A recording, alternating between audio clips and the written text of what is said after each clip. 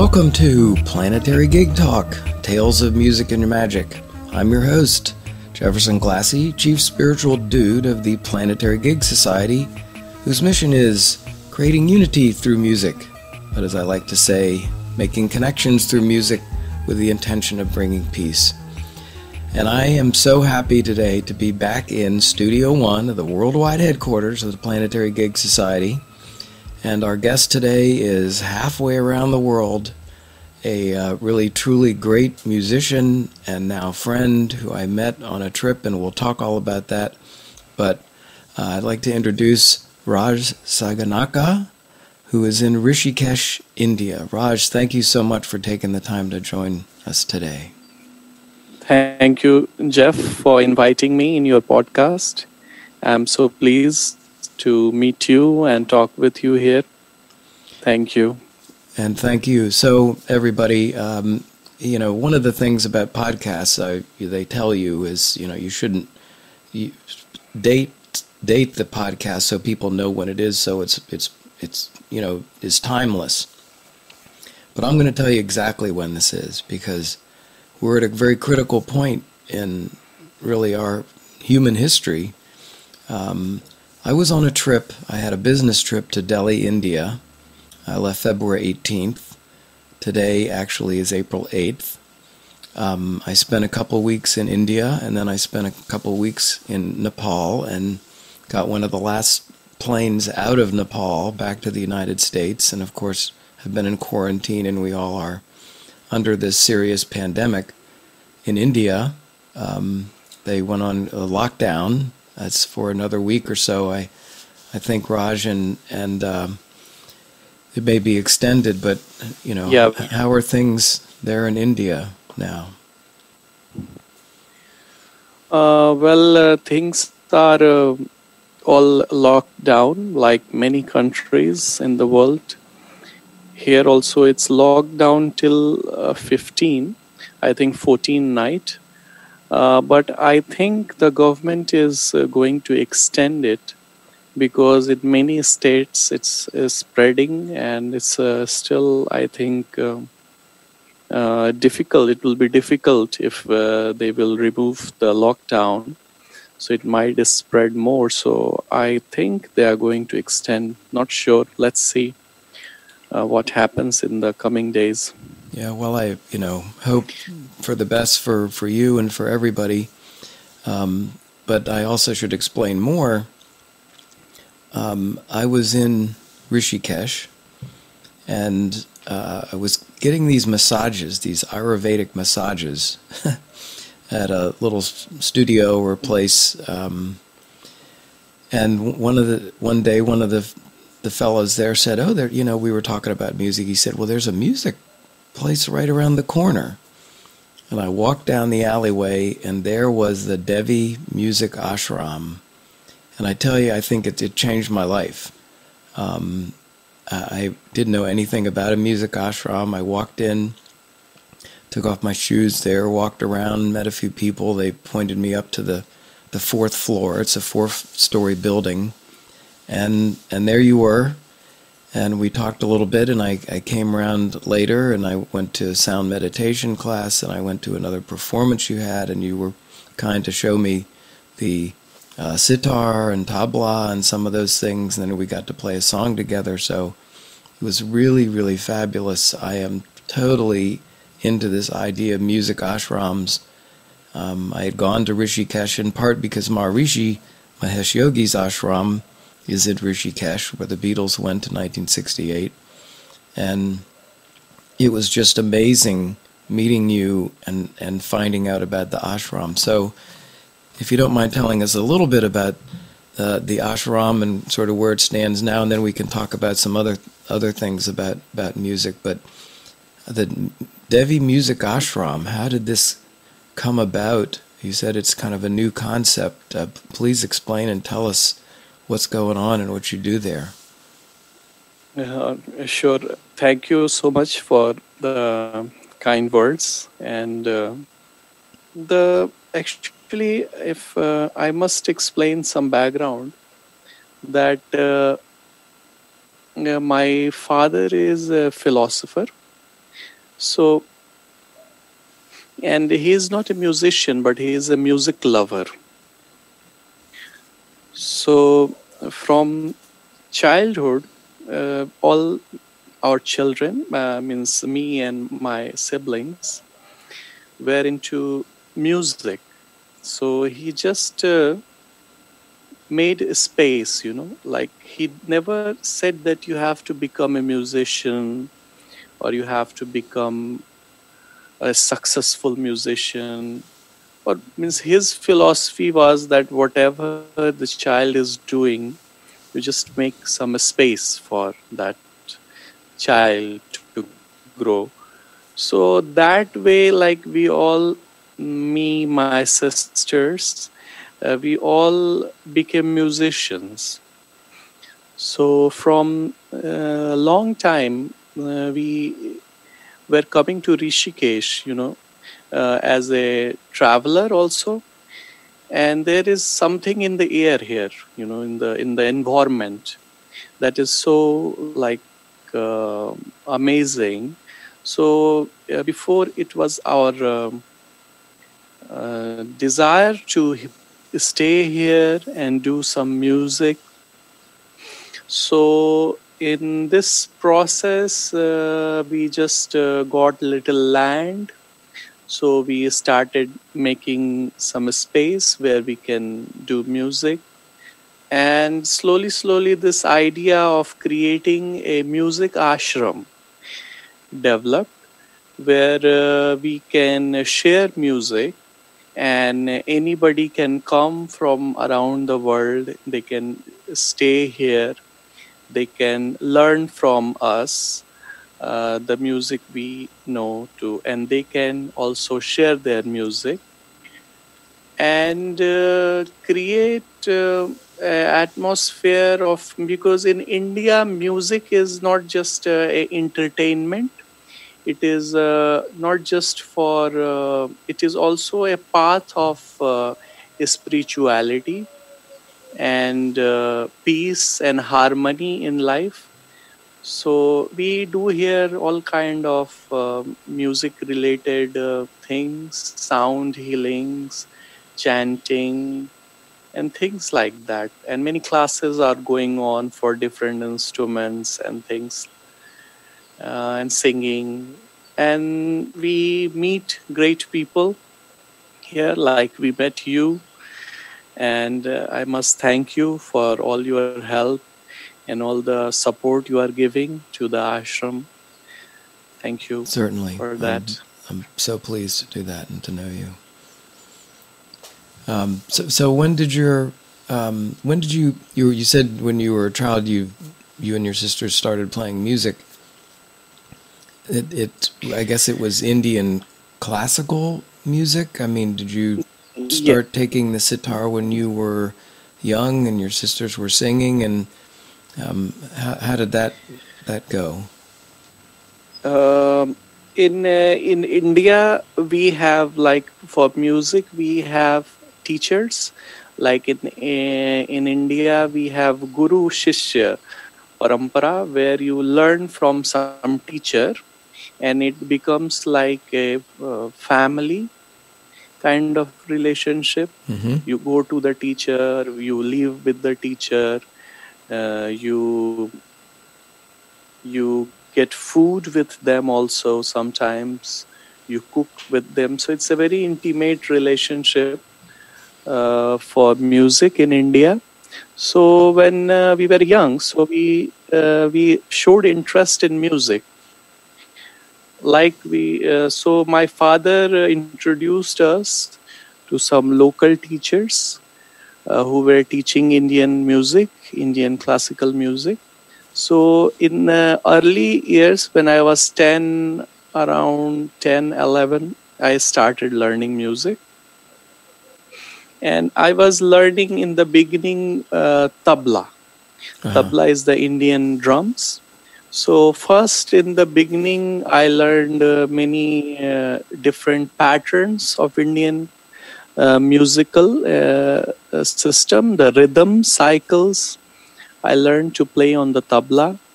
And latter means much latter. For very long time I learned tabla, but much later I started to, because later I felt more connection with sitar. So I started playing sitar, and then I learned from different teachers, and I'm still learning. I keep on learning music. So this is how it started. That's so great. And, I love the sitar. I'm just become enamored with Indian music. I've got Ravi Shankar on my playlist now and all that. Today is the 100 birthday of Ravi Shankar also. Oh, wow. Amazing. Amazing. Music is amazing. So what is it about Indian music that you think is so unique or that captures one? It seems more complex than Western music in its rhythmic patterns and notes and the ragas, etc. I don't have a very deep background in it, but there was something about it. And how would you maybe just describe Indian classical music?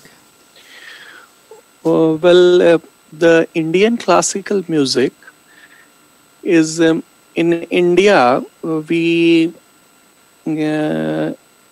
Music is, there is a metaphysical also system of music called Nad Yoga.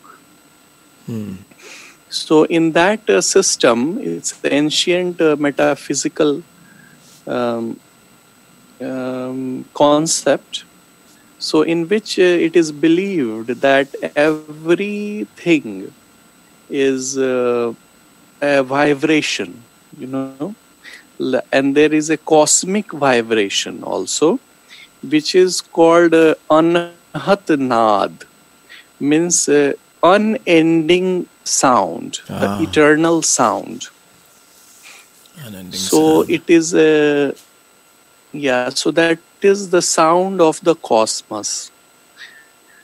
So, and there is Ahatnad, which like the sound which we create. So there's two kind of sound. There's a cosmic sound and the sounds that we can create. And so from old time, Indian music have been the classical music was something of saints. If you will see old very ancient time, it was all the great musicians were saints, like spiritual seekers. Mm-hmm. So Indian music developed in that way, where you try to connect to the ultimate source or the ultimate reality through music. So from long time in a Indian raga system, we have different moods of the ragas are like they discovered the different moods of notes and tones. Mm-hmm. So ragas are usually based on some certain kind of feelings in certain kind of notes. So there are ragas for morning, daytime, and evening, night raga. So it is divided like that. And great like saints, musician saints, developed this with their inner, I think, insight or something, I guess. So there are many ragas of different moods, and when you listen to them, you can feel that mood, that feeling. Mm-hmm. So I think that is very special about Indian music, because it is connected with spirituality very much. for the connection with the God. And so it is like that, I think. Sorry, that's my bird clock. It shows up on the podcast Okay. every once in a while if it happens to be on the hour. Well, that's Okay. just so, the fact that the Indian music is very deliberately tied in with and originated with spirituality. Maybe that's what kind of makes it so deep, in a sense. Yeah. Yes. And also the structure of classical. Well, in India, we have like, I think, lot of kind of music. In India, we have like a folk music also, which is connected with the local regional culture and ceremonies of different states in India. And also the classical music.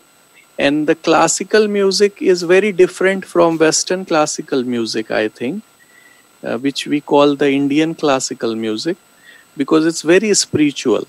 And the other aspect also is like when the structure of the music is also like there's a lot of improvisation, improvisational aspect of it within some structure, within some melodic moods. Like you can do improvisation, but within some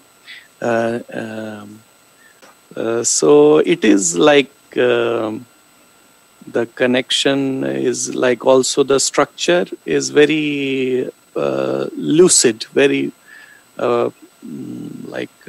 not fixed, not rigid, but within some certain structure. Yeah.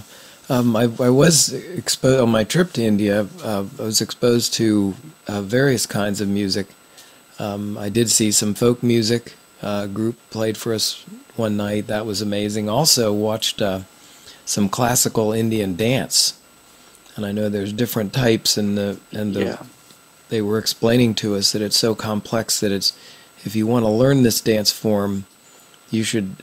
There's about 8 different classical Indian dance forms, but you should focus on one per lifetime because it's so complex. Yes. Yeah, so it's very yes, very funny and wonderful. It's like each state in India have their own culture, their own music, their own language. So in folk music also India is very rich.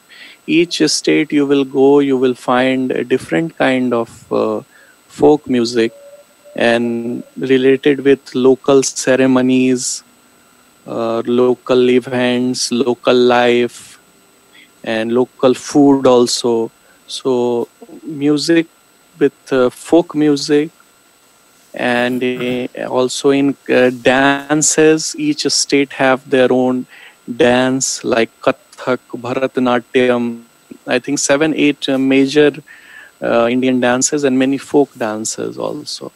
And each are very, very deep and very vast. So it's I think it's correct that any one dance to master it, you must spend one life.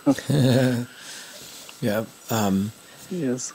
So the ashram, when I visited there, you had performances a couple times a week, sound meditations, also classes, and you teach, let's see, sitar and tabla and singing and flute and dance. Is that about right? Yes. So like every Tuesday and Saturday, twice a week, we do musical performance, musical concert. And every Thursday we do a sound meditation we are doing. And every alternate day we have started because my father is here, so he's also giving philosophy talks here. So Nice. People can also learn Indian philosophy. And Also, we are all often we are inviting musicians from all over the India, from Delhi, Calcutta, and Mumbai, the artist, and we also organize some special concerts for them here. Nice. So there is almost every day there is some activity in the evening we are doing related to music and dance. Dance classes also. We have classes for Indian Kathak dance is also one of the major dance of India. So people can learn Kathak dance here as well. The thing that makes it an ashram is a spiritual ashram. People get together and follow a religious leader or Hindu or whatever. But a music ashram, the idea is that people can live there and the teachers can live there, and it is a sort of a community in time focused on Exactly. music. Yes, exactly. Here there is no the special aspect of this ashram. I think like if you go to any Indian ashram, you have a guru there, like a master whom you follow. But we decided that here we will have no master. Music and this nature is your master here. Music and So nature. there is no, yes, and knowledge is your master.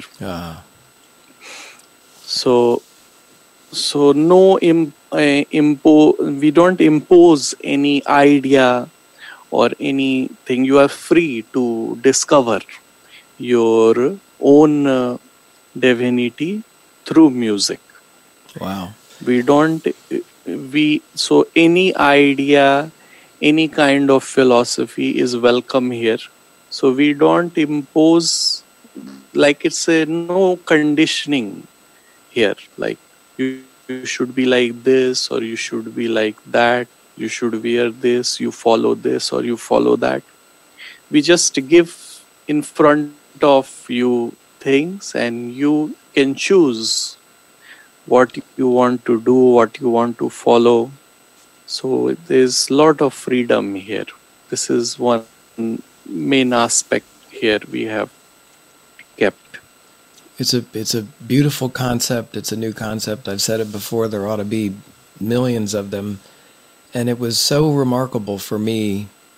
Really, I didn't even have an intention in a way of going to India or Nepal. And I ended up there. It was just kind of remarkable, a block away from where I was going every day. But I did go to Rishikesh,